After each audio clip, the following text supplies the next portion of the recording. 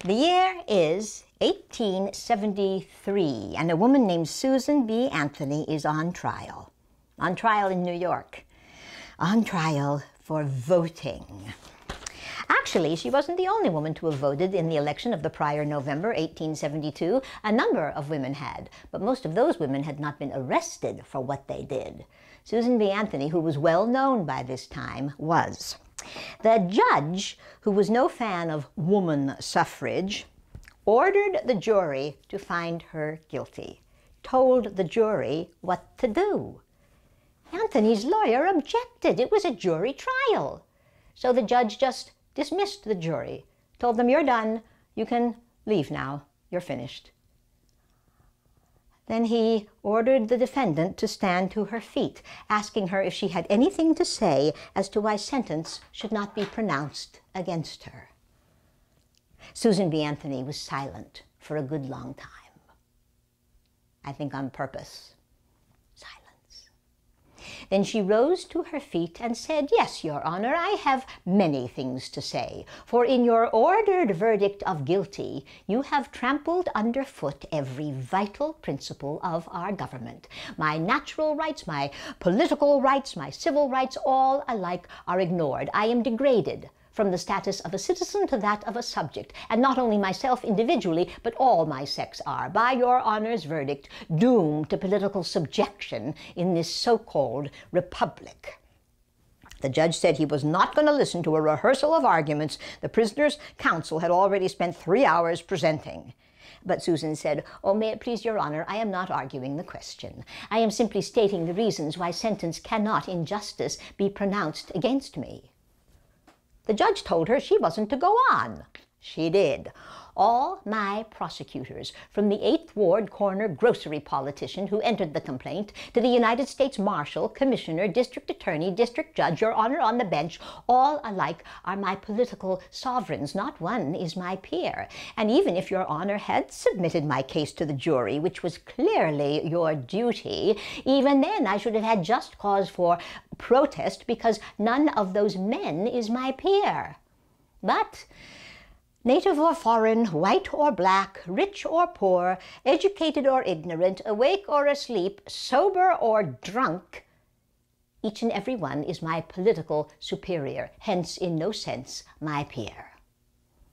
The judge told her she had been tried according to the established forms of law. "Yes," said Susan, "but laws made by men, interpreted by men, administered by men, in favor of men and against women, and hence Your Honor's ordered verdict of guilty against a United States citizen for that citizen exercising their right to vote simply because the citizen was a woman and not a man. When I was brought before Your Honor for trial, I had hoped for a broad and liberal interpretation of the Constitution and its amendments, one that should declare all United States citizens under its protecting aegis. But failing to get this duty, this justice, failing even to get a trial by jury not of my peers, I ask not for lenience at your hands, but the full rigors of the law." Boom! Down came the gavel. "You will pay a $100 fine and all the costs of the prosecution."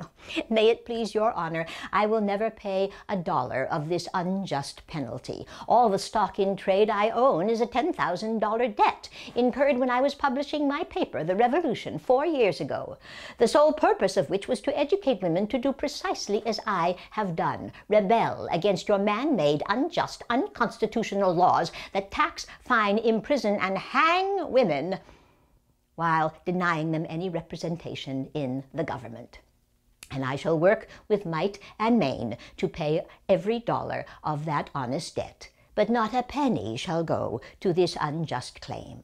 Furthermore, I will continue to urge all women to the practical recognition of the old revolutionary maxim that resistance to tyranny is obedience to God." Oh, well done, Susan, well done. And in case you're wondering, nope, she never paid the fine. She won. Oh, she got the guilty verdict, but she won. She won in the court of public opinion. People couldn't believe that judge had done what he did. Newspaper headlines, editorials, opinion pages, all were in favor of Anthony. So this case gave the suffrage movement quite a nice boost, and it also brought them some sympathy. I am calling this program 72 Years to Women's Suffrage, because if you start with the Seneca Falls Convention in 1848, that's how long it took, 72 years. And yes, I know it is utterly ridiculous to try to cover 72 years of history in about an hour. But you know, I have thought about this, and I don't think anyone could give this story the time, attention, detail that it deserves without taking about 72 hours, and no one has that kind of time. So we will try to cover a woman's quest to vote in this country in a relatively short period of time. And that means we are on the clock, and we've got to go back right now, go back in time to 1848 and the Seneca Falls Convention. Do you know that that convention, which drew 300 people and changed the course of history, it did. That convention was planned on July 9th, 1848, and took place on July 19th and 20th, 1848. 10 days. It wasn't in the minds of any of the women who planned it in June of 1848. It wasn't in their minds on July 9th, when 5 ladies met for tea, not knowing that they were going to plan one of the most famous conventions of all time. They met for tea, and now you shall meet them. They were Jane Hunt, the hostess. She was a Quaker, and she had invited 3 other Quaker friends over for tea to meet the new girl in town. She had invited Martha Wright and Martha Wright's sister, Lucretia Mott, who actually was from Philadelphia but was visiting her sister Martha for a few weeks at that time. She also invited Mary Ann McClintock, all to meet the new girl in town. This woman had recently moved to Seneca Falls with her husband and 3 children. But when the guest of honor arrived, late, breathless, and out of sorts, instead of the predictable, formal, polite small talk, Elizabeth Cady Stanton flew in and vented. Yep, I know, that was not a term used back then, but she was frustrated and she was angry, and she vented at the tea party to her new friends. Oh, thank you so much for having me. I do appreciate this. It's very kind of you. My life in Seneca Falls has been a bit, well, solitary, and the change from Boston a bit depressing. Thank you very much. Well, in Boston, we had a home in town. We had near neighbors. In Seneca Falls, our residence is on the outskirts of town. Roads often muddy, no sidewalks most of the way. Mr. Stanton is frequently from home. We have 3 children, so it all falls to me to keep house and grounds in good working order, purchase every article for daily use, keep the wardrobes of half a dozen human beings in proper trim, take the children to dentists, shoemakers, schools, or find teachers for home. My duties are so many and varied, but none stimulating enough or intellectual to bring into play my higher faculties. I fear I am suffering from mental hunger. Oh, yes, we have books, but I have no stimulating companionship. And to add to this, since arriving in Seneca Falls, all my children have come down with chills and fevers, and this has gone on for weeks. Order, cleanliness, the love of the beautiful and the artistic, all alike have faded away in the struggle to accomplish just what must be accomplished hour to hour. Now I can understand why some women can sit and rest in the midst of general disorder. Housekeeping under such circumstances is impossible. Oh, I went on and on and on and on and on. I poured out that day the torrent of my long accumulating discontent. Okay, let's be fair. Elizabeth Cady Stanton was dissatisfied with the life that most women of her time led and expected to lead. Why should she be any different? There's an answer to that question, and part of it is a little sad. When I was 11 years old, 2 events occurred in my life that would considerably alter the current of my life. The first, my only brother, who had just graduated from Union College, came home to die. A young man of great talent and promise, he was the pride of my father's heart. Well do I remember how tenderly my father cared for my brother in his last illness, and when the time came, my father's grief was overwhelming and heartbreaking.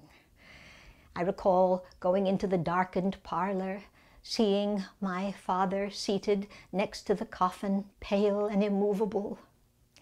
As he took no notice of me, after some time I climbed upon his knee, when he mechanically put his arm about me, and we sat in silence, he thinking of the wreck of all his hopes in the death of a dear son, and I wondering what could be said or done to fill the void in his breast.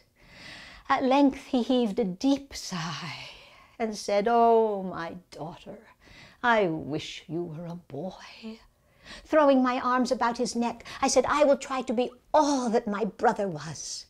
And then and there, I resolved that I would not spend so much time as heretofore in play. No, I would study and strive to be at the head of all my classes and thereby delight my father's heart. When my school teacher came over to spend an evening with us, as he occasionally did, I would whisper in his ear, "Tell my father how well I get on." And he would tell him and be lavish in his praises. But my father would just pace the room and sigh and show that he wished I were a boy, and I, not understanding why he felt thus, would hide my tears of vexation. This was the first event. The second, the practice of law was my father's business. My father was a judge. As his office joined our house, I spent many hours there after school, listening to the clients presenting their cases, talking to the law students, and reading the laws with regards to women. One day, a woman came to Judge Cady trying to get her farm back. When she had married, it had been given to her husband, but upon his death, it now belonged legally to her irresponsible son. But my father, Judge Cady, was powerless to help this woman. United States law gave women no rights, and neither could Judge Cady. I could not understand why he could not help this woman and others like her. So he would bring down the big fat law books, open them up, show me the inexorable statutes. His law students, observing my interest, would read to me the worst laws they could find in regards to women, by which I would laugh and cry by turns. One Christmas morning, I came into the office to show them, among other of my presents, a coral bracelet and necklace. After admiring the jewelry, they began to tease me with hypothetical cases of future ownership.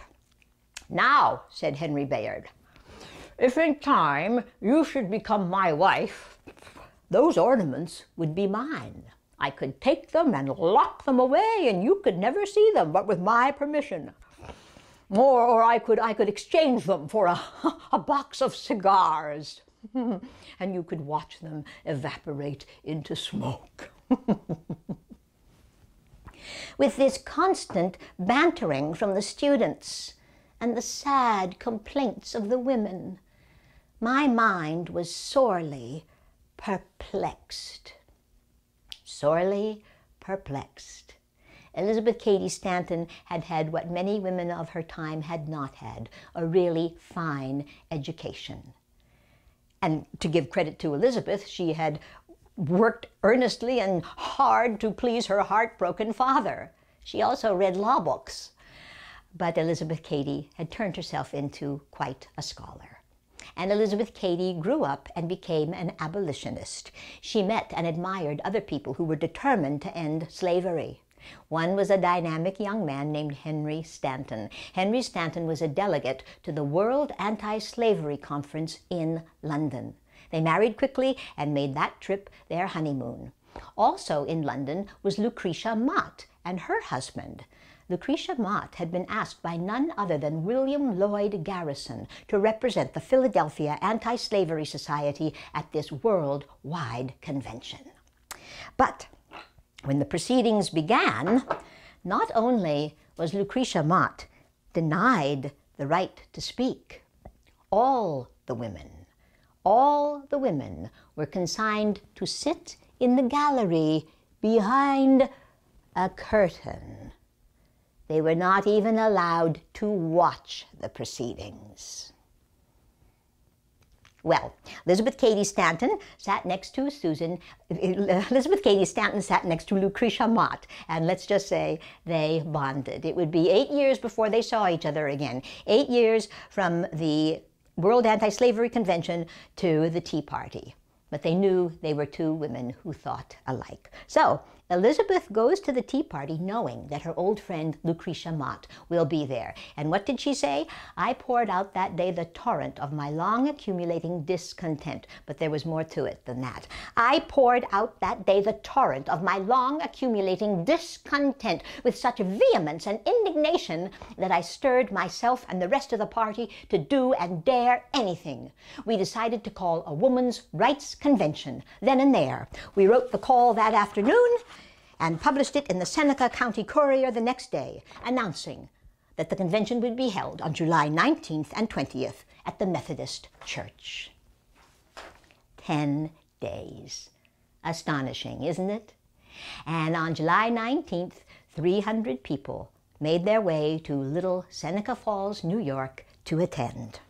One was a young 19-year-old woman named Charlotte Woodward. I had seen this announcement in the Seneca County Courier. It said, a convention to discuss the social, civil, and religious condition and rights of woman will be held at the Wesleyan Chapel at Seneca Falls, New York on Wednesday and Thursday, the 19th and 20th of July current, commencing at 10 o'clock a.m. Oh, this intrigued me.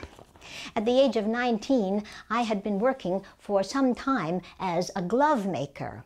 As it was considered unfitting for a woman to work outside the home, we glove makers usually worked in the seclusion of our own bedrooms. The money we earned was turned over to our husbands, fathers, or caregivers, whomever that might be. Most women accepted this condition of society as normal and God-ordained and therefore changeless. But I do not believe there was any community in which the souls of some of the women weren't beating their wings in rebellion. Every fiber of my being rebelled, sitting there all day sewing gloves for a pittance which, after it was earned, could never be mine. I wanted to work, but I wanted to choose my task, and I wanted to collect my wages. So I went. With a number of my friends, we hired a carriage and went. At first we traveled quite alone, but we hadn't gone far before we saw other wagon loads of women, bound in the same direction. And when we came to crossroads, it seemed that wagons and carriages were coming from every corner of the county. And long before we reached Seneca Falls, we were a procession. The Tea Party ladies, remember, were all wives and mothers.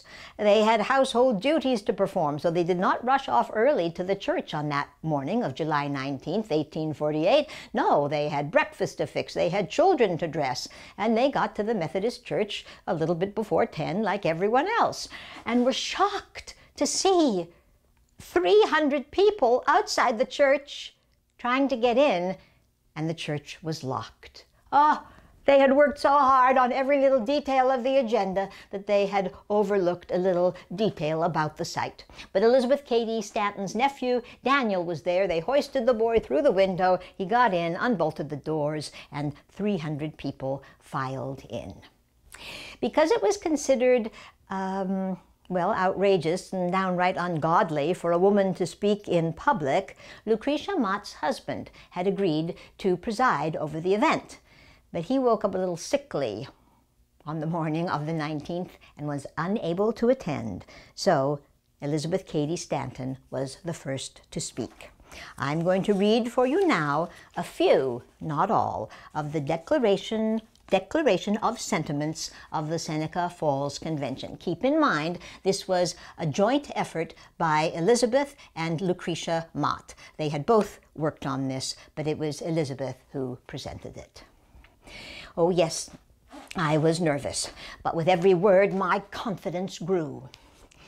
We hold these truths to be self-evident, that all men and women are created equal, that they are endowed by their Creator with certain, you know that part, and on and on. The history of mankind is a history of repeated injuries and usurpations on the part of man toward woman. To prove this, let facts be submitted to a candid world. He has never permitted her to exercise her inalienable right to the elective franchise. He has compelled her to submit to laws in the formation of which she had no voice.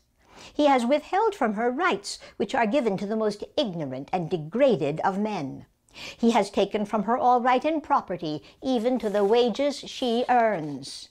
He has denied her the facilities for obtaining a thorough education, all colleges being closed against her.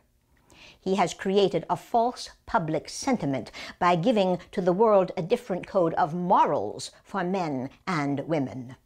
He has usurped the prerogative of Jehovah himself, claiming it is his right to assign for her a sphere of action, when that belongs to her conscience and her God.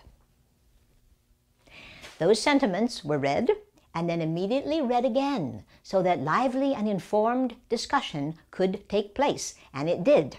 In the afternoon, resolutions were introduced, but these resolutions were to be debated before being decided on the next day. Here are just a handful of the resolutions.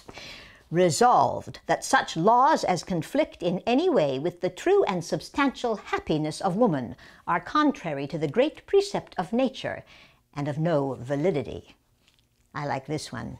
Resolved that the same amount of virtue, delicacy, and refinement of behavior that is required of woman in the social state should also be required of man, and the same transgressions should be visited with equal severity on both men and women. Resolved, resolved, resolved, resolved. There were 12 resolutions, but it was this one, number 9, that caused people to gasp. Resolved that it is the duty of the women of this country to secure to themselves their sacred right to the elective franchise. When Elizabeth had mentioned that at the tea party, all the women had said, "Oh, Elizabeth, no, that is going too far. We will be made fools of." But Elizabeth prevailed, and it got into the resolutions. However, at the convention, it almost halted the proceedings, so controversial it was. However, Frederick Douglass, the only African American to attend the Seneca Falls Convention, spoke eloquently in its favor, and it passed. Resolution number 9 passed. Just barely, but it passed. Lucretia Mott spoke a number of times at the convention. Because she was a Quaker and Quakers felt that men and women were equal, she had spoken in public quite a bit before, and she was pretty good at it. May my statements lead you to reflect upon this subject, that you may know what woman's restrictions are. In how many cases in our country the husband and wife begin life together, and by equal industry and united effort accumulate to themselves a comfortable home. In the event of the death of the wife, the household remains undisturbed. His farm or his workshop is not broken up or in any way molested. But when the husband dies, he either gives his wife a portion of their joint accumulation, or the law apportions to her a share. The homestead is broken up. She is dispossessed of that which she earned equally with him. For what she lacked in physical strength, she made up for in constancy of labor and toil, day and evening. Tell me, where is the justice in this state of things? Good question. Attendees at the conference were all asked to sign the Declaration of Sentiments, and about 100 people did. Why not more, as there were 300 there? Well, a number of reasons. 1, some people had just come out of curiosity. 2, many women were afraid to sign. And 3, the press was there, and they were there simply to report. So not everybody came to the convention in the same frame of mind or with the same expectations. The responses of the press were many and varied.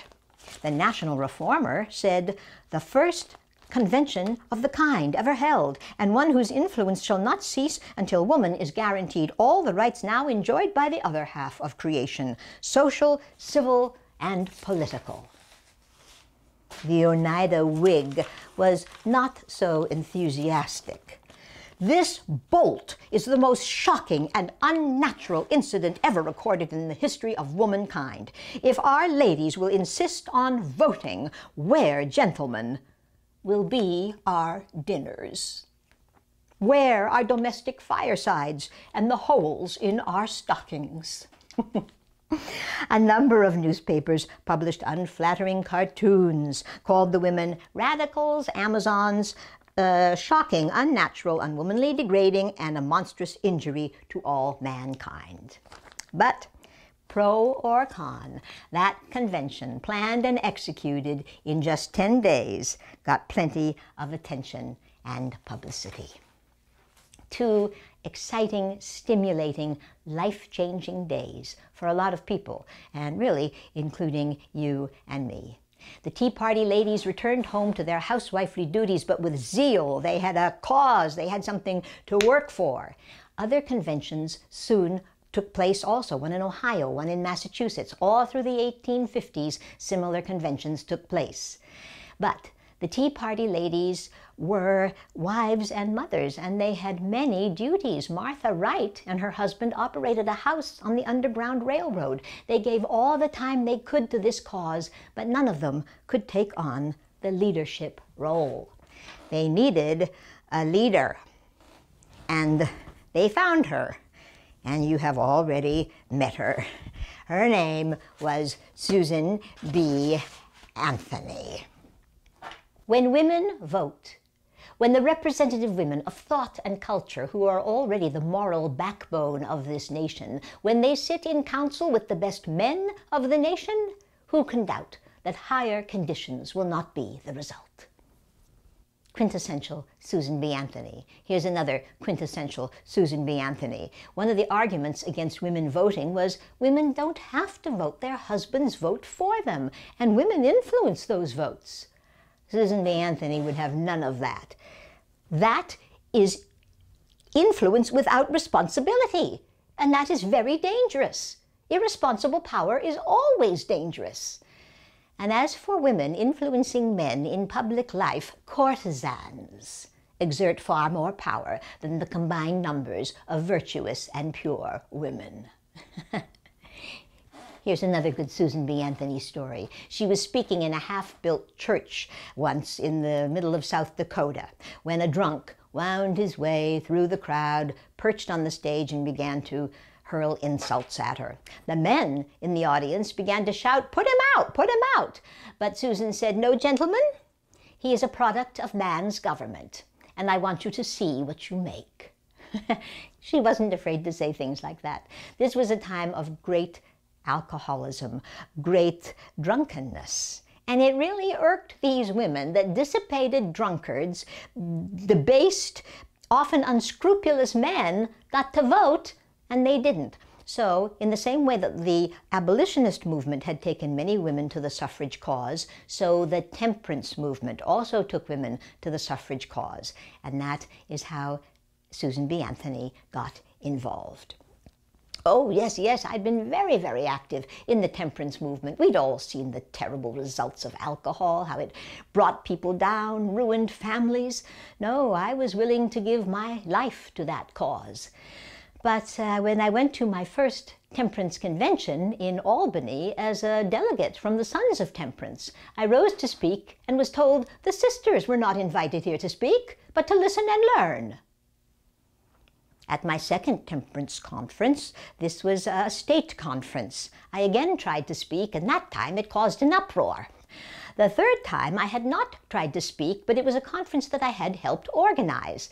When it was over, several of the participants gathered together to write a resolution of thanks to the people who had organized it, and my name was on that list. However, when the resolution was introduced, a man rose and moved that my name be stricken out, that it was unbecoming for a convention to thank a woman, and that if I were truly modest, I would be offended by such publicity. I went home to my old Quaker father and announced that from then on I would give my life to the cause of woman's rights. And then falling to my knees and sobbing, I laid my head in his lap, when he gently put his hand on my head and said, "If thee must, Susan, thee must." And so she did. And when she spoke in public, people threw things at her, burned her in effigy, hurled insults, threatened her with weapons. These are the things these women went through for us, and some women couldn't take it. Constant humiliation like that is not easy to take. They would get excited and enthusiastic and then back away out of fear. Anyway, Susan B. Anthony had heard about Elizabeth Cady Stanton. Elizabeth Cady Stanton had heard about Susan B. Anthony. They met one day on a street corner in 1851, and they were quickly fast friends. Elizabeth said that Susan was her good angel, pushing her to work, mostly to write.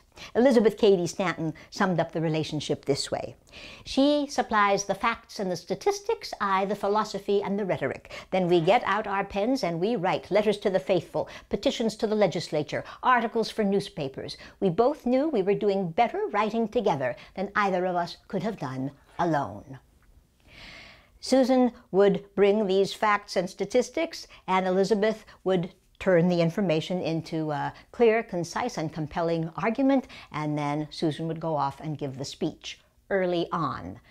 When Elizabeth's nest was empty, they were both on the lecture circuit, and they crisscrossed this country time and time again, giving over 100 speeches each a year. They spoke in Europe, and they became very, very famous. They got a lot of adulation and a lot of humiliation.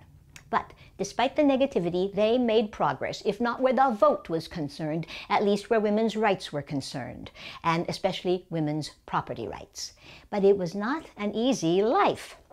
Susan B. Anthony talks about speaking in Milwaukee in the afternoon, taking the midnight train to Green Bay, speaking there, getting a 6-hour train ride to Stevens Point, speaking there, getting in a carriage to take her over muddy roads to speak again and again, and so on and so on.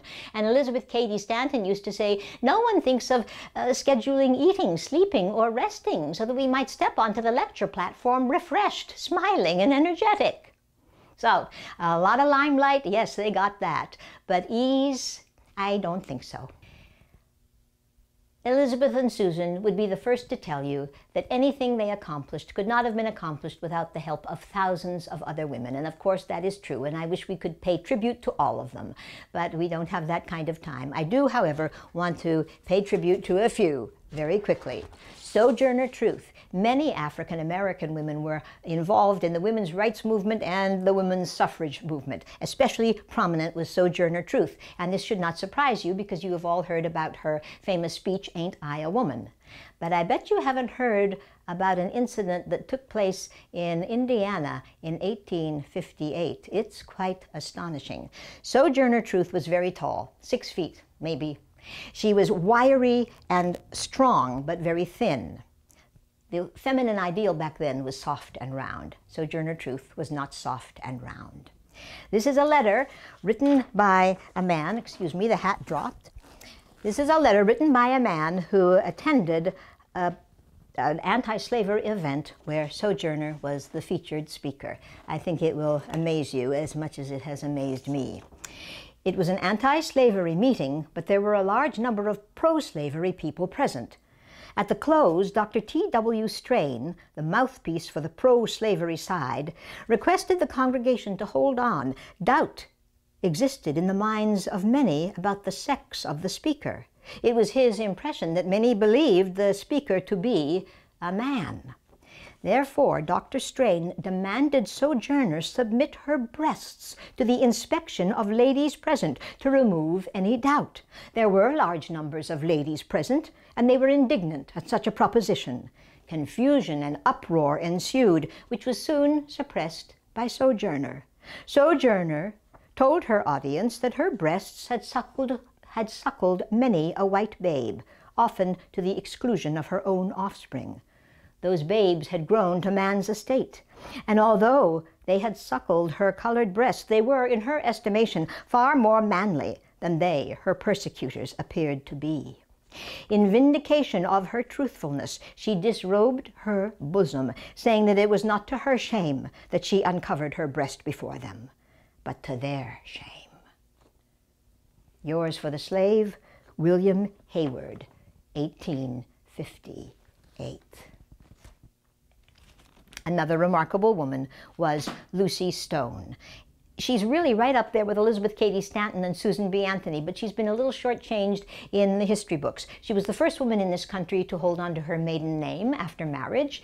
She was one of the first women to graduate from college in this country. She was the first woman to speak in public about women's rights. Women had spoken about issues such as slavery, but the first woman to speak about women's rights, they say, was Lucy Stone. She also published a newspaper which was in print for over 40 years, the Woman's Journal, and it was very, very successful. One more lady, Amelia Bloomer. Not only was she the first woman to give women something comfortable to wear, she too was on the lecture circuit, and she could be very, very funny. An argument back then against women voting was biblical. Adam had been created first, then Eve. That was proof that God wanted men to have dominance over women. Adam first, they would say, then Eve. To which little Amelia Bloomer replied, animals first, then Adam. What a wonderful group of hard-working women. And all these women struggled for over 50 years and had to die without a constitutional amendment granting women the right to vote. Makes me teary. However, I like what Susan B. Anthony had to say about that. She said, with women consecrating their lives to this cause, failure is impossible. And indeed, a whole new generation of women were consecrating their lives to the cause, not knowing what was going to be asked of them, not knowing what they were going to have to put up with. We have been in solitary for 5 weeks now, so there really isn't much to report, except that the days do go by somehow. I have felt very feeble of late, fainting, so that I could hardly comb my hair this morning. My arms ached so. I don't think the fainting is anything to worry about. I think it's just that I'm not strong after all this. I hope you won't be alarmed. The women here are magnificent. Alice Paul is as thin as ever, pale, wide-eyed.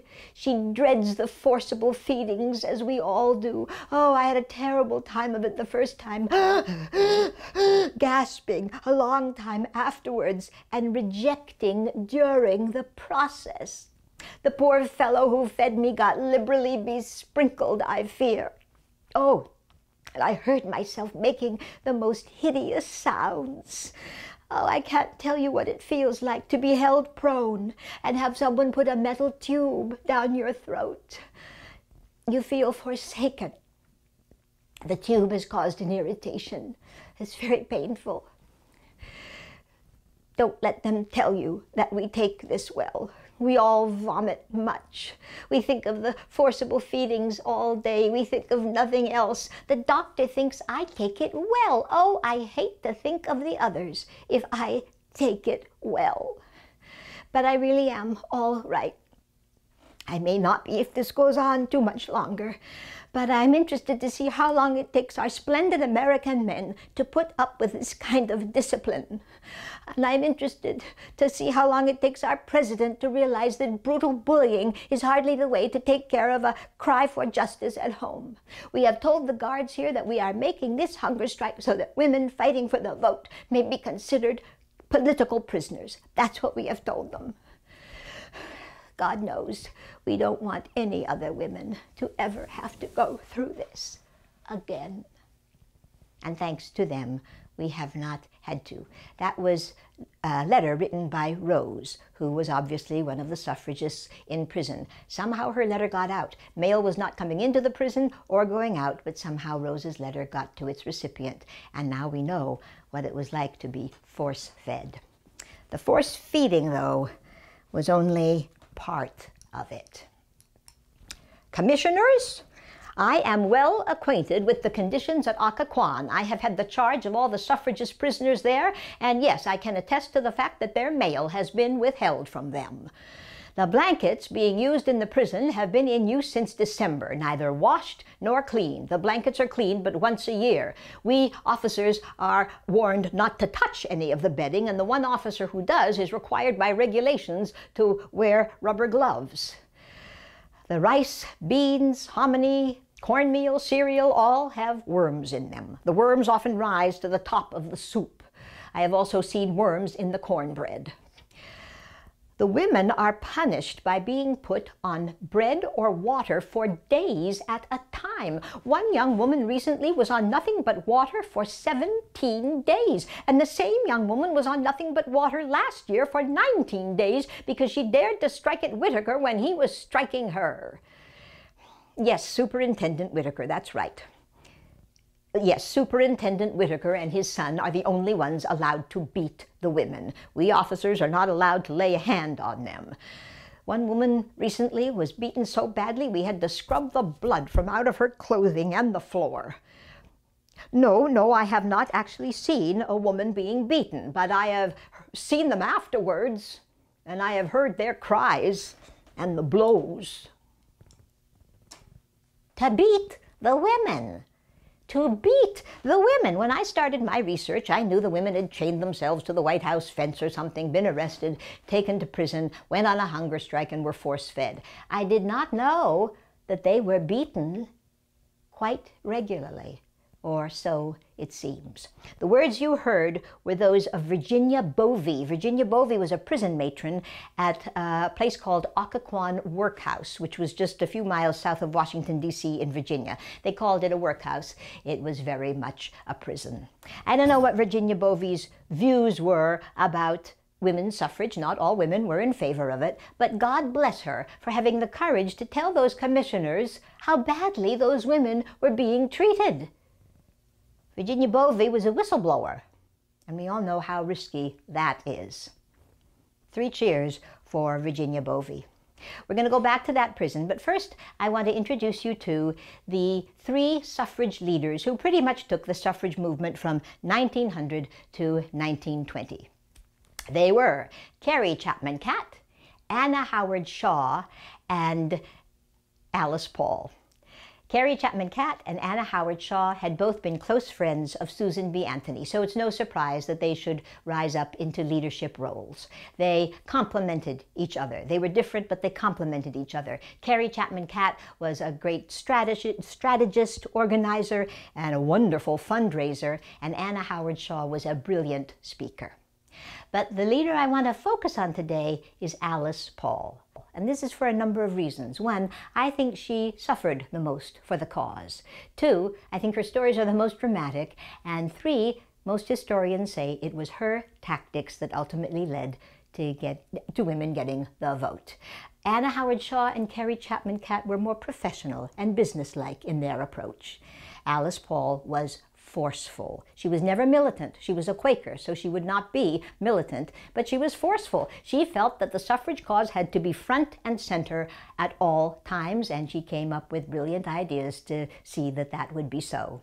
One of her brilliant ideas was a parade in 1913 to take place on the day before Woodrow Wilson's inauguration as president. She knew there would be thousands of people in Washington, D.C. for the parade. She planned an extraordinary and huge parade. It had 8,000 participants.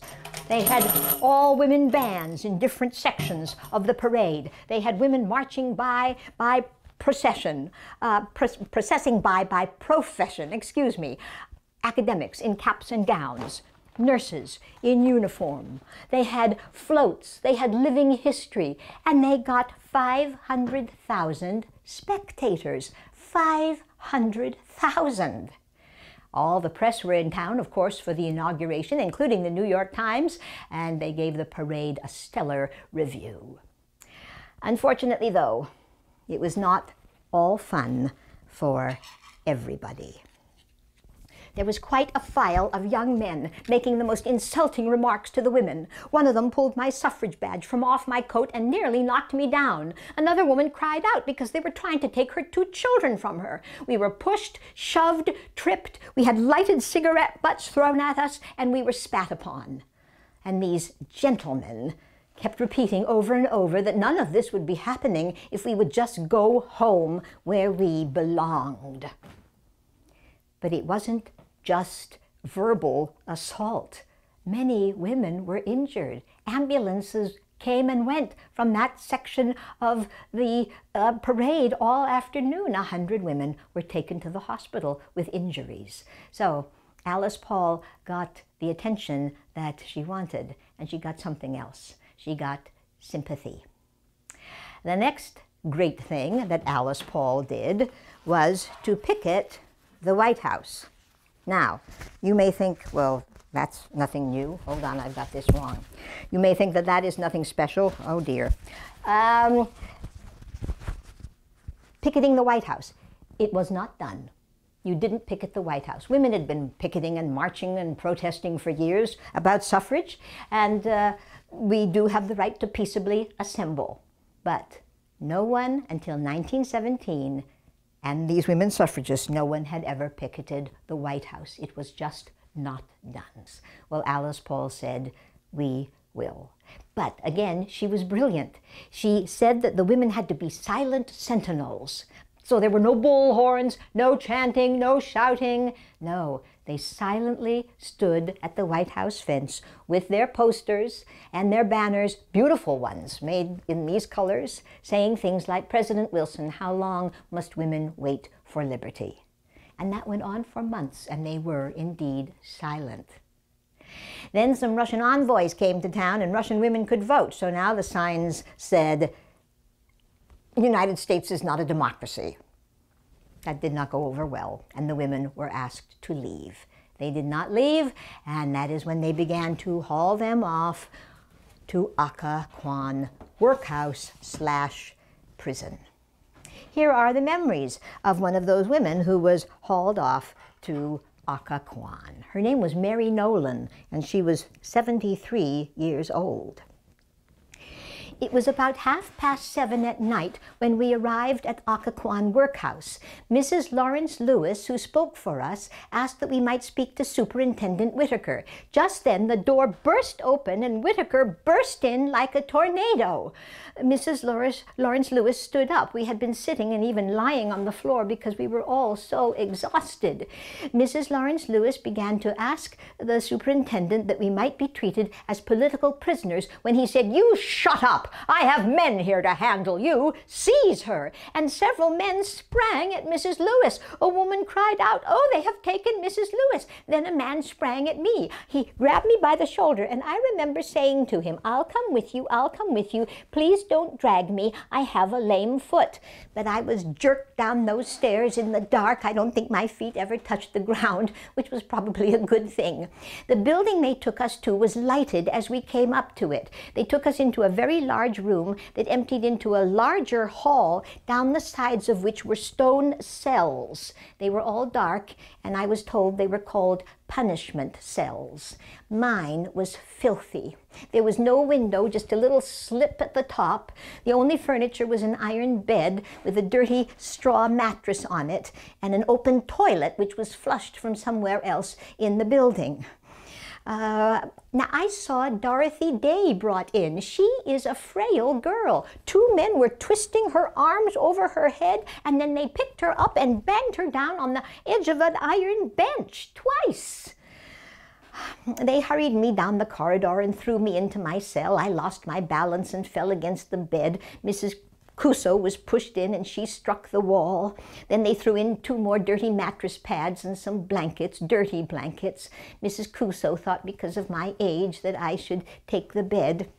But we hadn't lain down 5 minutes when the door was opened again, and Mrs. Lewis was literally thrown in. Her head hit the foot of the iron bed, and she wasn't responding. We thought she was dead. We were crying out for help. Please come and help. And Mr. Superintendent Whittaker came to the door and said that if we weren't quiet, he would bring the bit for our mouths and the brace, the straitjacket for our bodies. We were quiet after that, too afraid to talk. Mrs. Lewis did come round. She'd only been stunned. She was not unconscious. But then Mrs. Cuso got very, very ill. She was vomiting and vomiting. And again, we cried out for help. We knew that our doctor would come. We gave them the name of our doctor, but the guards paid us no attention. We spent a very cold night that night in that drafty cell. I don't think any of us slept very much.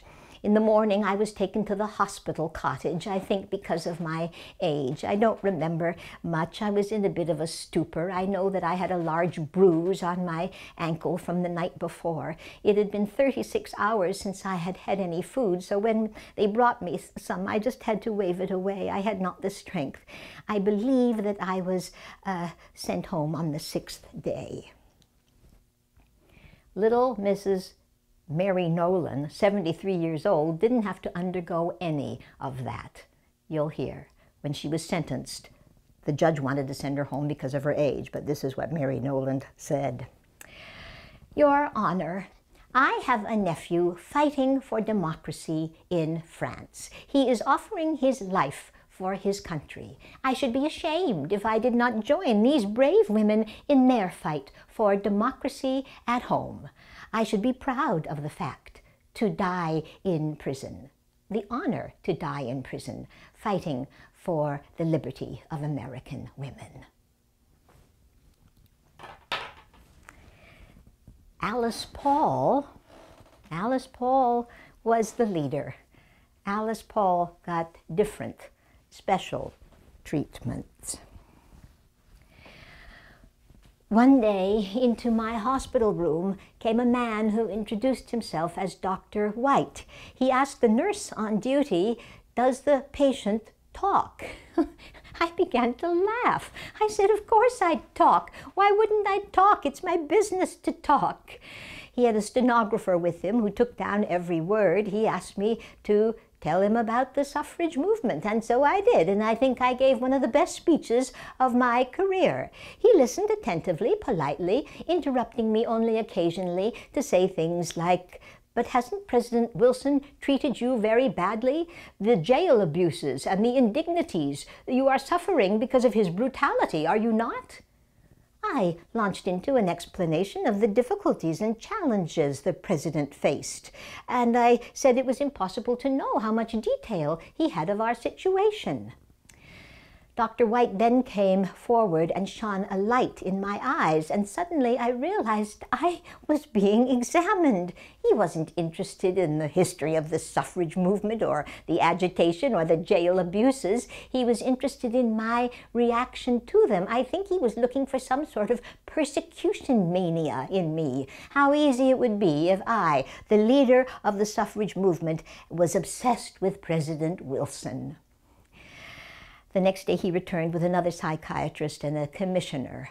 Again, they asked me to say everything I had said the day before, which I did, but I could tell they were there to discredit me. The commissioner said, "Now, these things you say about the jail abuses, this is very serious. We will be willing to launch an investigation if you will give up the hunger strike." I said, "If we give up the hunger strike, will you treat us as political prisoners in accordance with our demands?" The answer was no. So I said, "Then the hunger strike will continue." And that made all of them very angry. And that is when they said, "Take her to the psychopathic ward." In the psychopathic ward, the nurses kindly told me what it took to send a patient to the insane asylum. The psychiatrists, too, only had to sign a paper, and at the end of the week, the patient went.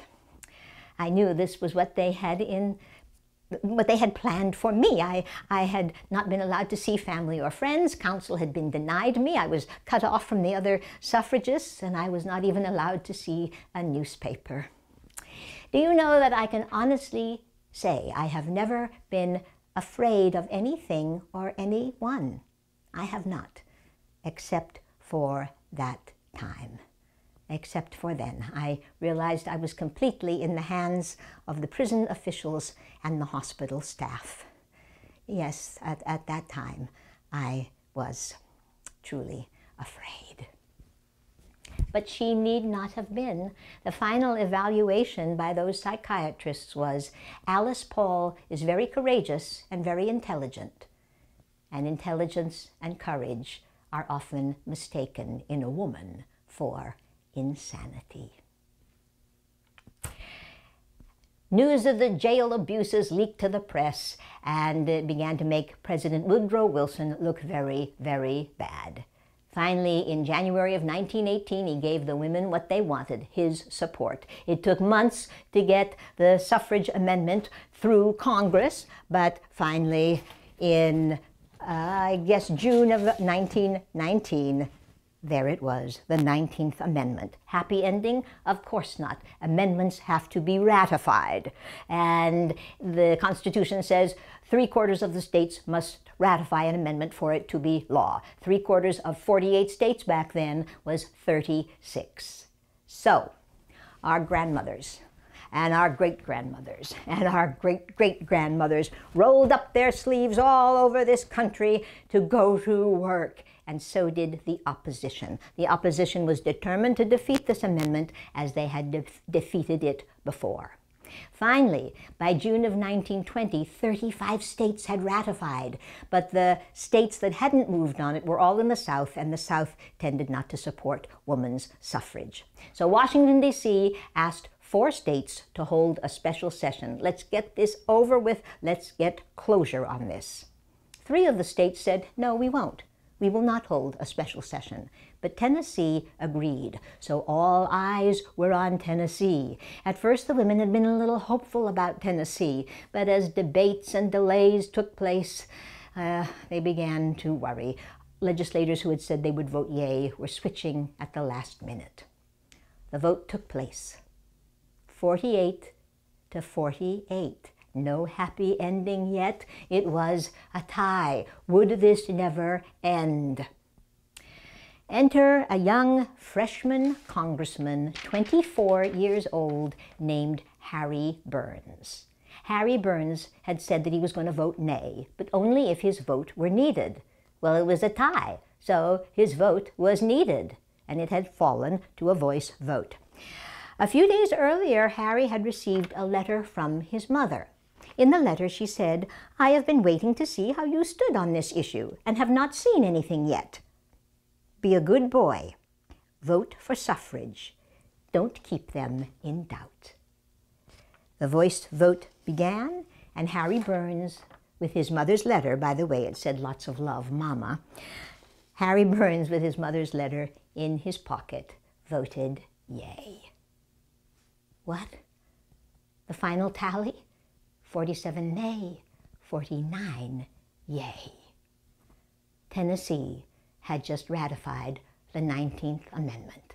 They had their 36 states.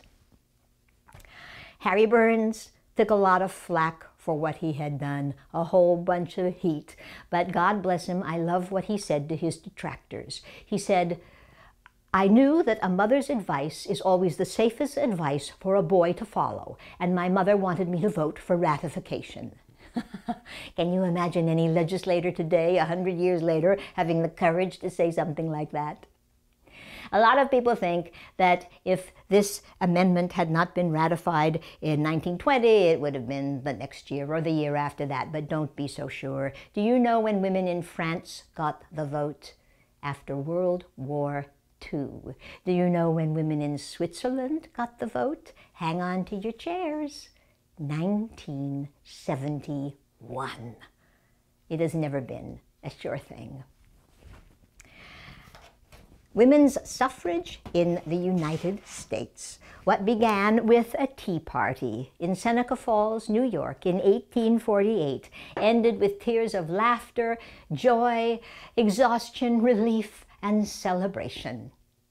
Oh, opponents tried to derail the whole thing. Indeed, they did. They tried to discredit the Tennessee vote, tried to overturn it, tried to get the governor not to sign it, but it didn't work. Ladies were going to go to the polls. And at this point, I have to say that all those 72 years, there were all sorts of men who were devoted to the women's suffrage cause, and their support was invaluable. They called themselves the suffragettes. All right, I'm on my way out here, but before I go, I want to ask you, do you remember the little 19-year-old glove maker named Charlotte Woodward, the one who had read the announcement in the Seneca County Courier about a women's rights convention? Charlotte Woodward was 92 years old in 1920. She was too frail to go to the polls, but she was sharp and alert and overjoyed. So I'm giving the last word here to Charlotte Woodward, because Charlotte Woodward, 92 years old, was the only woman to have attended the Seneca Falls Convention in 1848 and lived to see this historic day. Charlotte Woodward said, "My heart is with all the women who will vote." And I bet it still is. Thank you very much for listening.